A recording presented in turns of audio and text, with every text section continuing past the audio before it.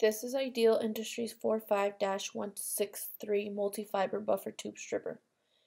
It can strip buffer tubes from 3.2 to 6.4 millimeters in diameter.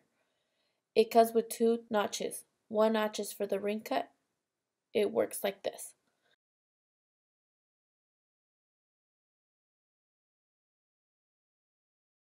The other notch is for the longitudinal cut along the buffer tube length.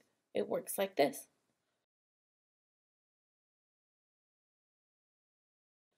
The first step is to adjust the blade's cutting depth.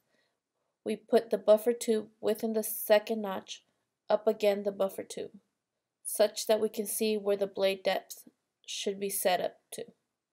Now let's loosen the screw and then move the blade to the correct depth, where it cuts through the buffer tube but does not damage the fibers inside.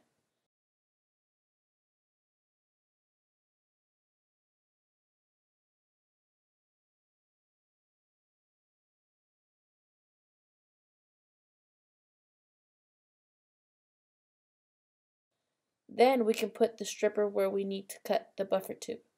Press the blade so it cuts into the material. Then do the ring cut once. Now the buffer tube is successfully removed and all fibers inside are intact.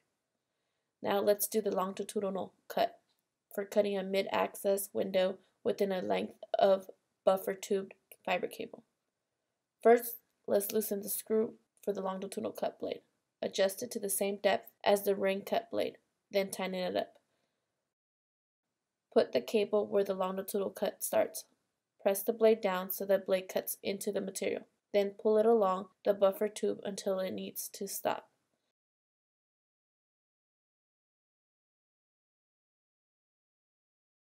Then put the buffer tube into the ring cut notch.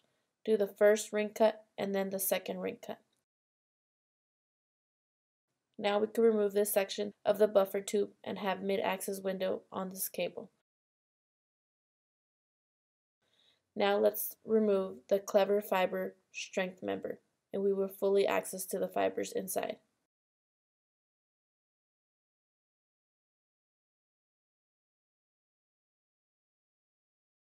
We have this buffer tube stripper in stock at fiberopticforsale.com. Order it now at the link below. Visit fiberopticforsale.com for more free fiber optic training videos and subscribe to our channels on YouTube and Vimeo.